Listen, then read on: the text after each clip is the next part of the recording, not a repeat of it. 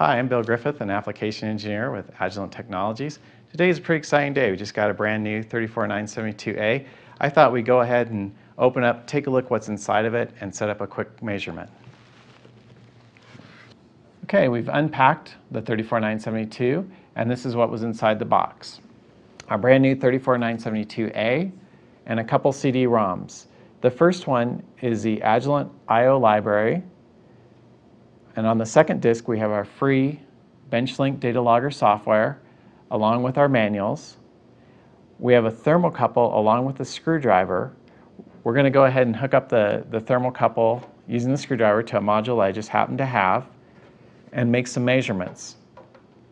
In addition to that, we also have their certificate of calibration. The certificate of calibration also includes the test data that was measured while the instrument was being calibrated. So I'll go ahead and hook up the thermocouple to the module now. So I've gone ahead and connected my J-type thermocouple to our module. I'm going to go ahead and insert it in the back of the 34972.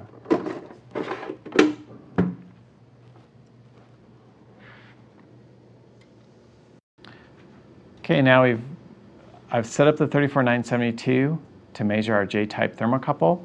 We'll go ahead and monitor channel 1 where the thermocouple is installed. As you can see, I can hold on to the thermocouple and it heats up. So now let's go ahead and take a look at some of the software that came with the 34972A.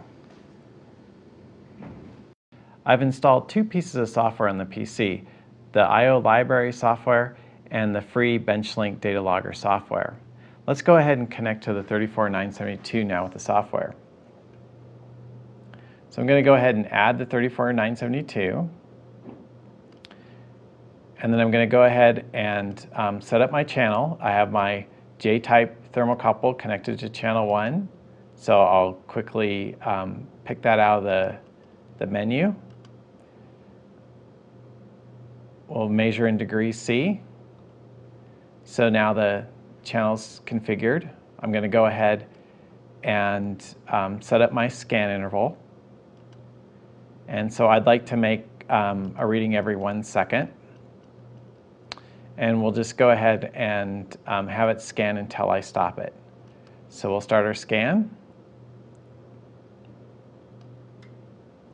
And we'll go ahead and we can graph it while the data is being measured. And once again, I'll go ahead and hold on to the end of the thermocouple, and we can see the temperature rise as we make measurements. All right. So that's all I wanted to show you today. We got a brand new 34972A.